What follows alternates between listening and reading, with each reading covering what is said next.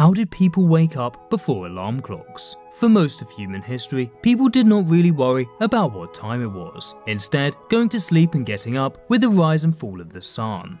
However, the Industrial Revolution meant that people needed to get up in a timely manner, often before the sun had risen. This led to the creation of two very important jobs: the knocker-upper and snuffer-outer. The snuffer-outer would use a long stick to extinguish the gas lamps in the evening, and then the knocker-upper would use the same long stick to tap on people's windows until they woke up.